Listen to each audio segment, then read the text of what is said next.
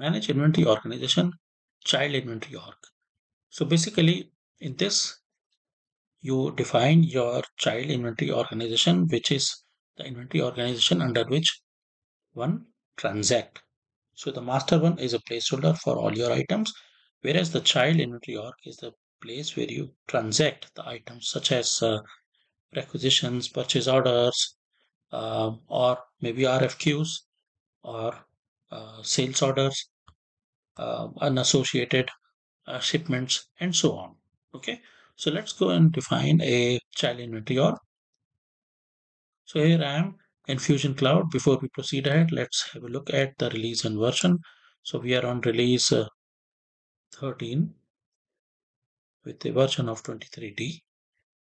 I'm going to close this, and then you have to click on Manage Inventory Organizations to define the child inventory orgs, and click on the plus icon to define a new one.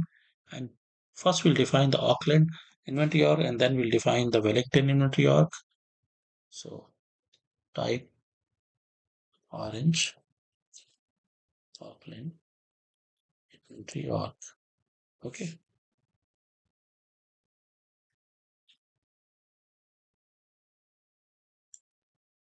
And here you have to give a unique name.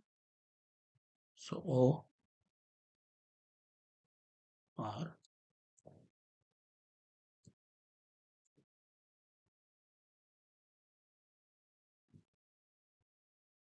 A K L. Okay. And then choose the management business unit, Orange Auckland business unit. Choose the legal entity. Okay. And then choose the location.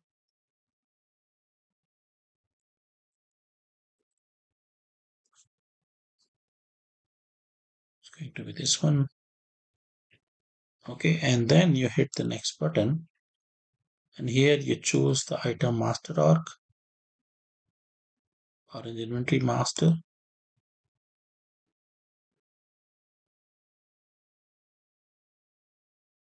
Choose item grouping behavior and schedule. Okay. And that's about it. I think you don't have to do anything else at the moment. You simply go ahead and save it.